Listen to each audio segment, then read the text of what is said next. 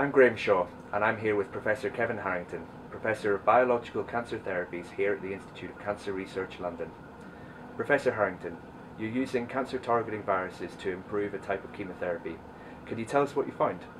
Well, in a paper that we've just published, we've demonstrated that we can take a standard form of chemotherapy whereby it is administered, rather than going intravenously around the whole body, it's given in a fashion whereby it's restricted to a certain part of the body. So for instance, just to the leg or just to the arm. And we've taken that chemotherapy with a drug called melphalan, combined it with another drug that makes blood vessels leaky and allows the chemotherapy to get out and get into the tumour. But what we've done for the first time is we've added also an oncolytic virus therapy to that triple combination. And what we've shown in a model of sarcoma in rats is that when we give that combination, we're able to get more virus out of the blood vessels into tumours.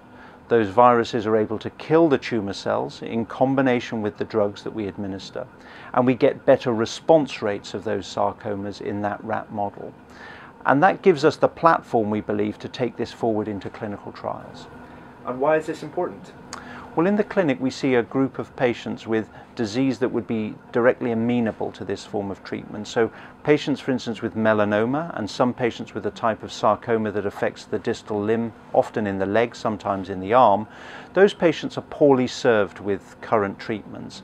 But we know that if we give this isolated limb perfusion chemotherapy, concentrating the chemo directly where the tumour is, we can get good responses in those patients.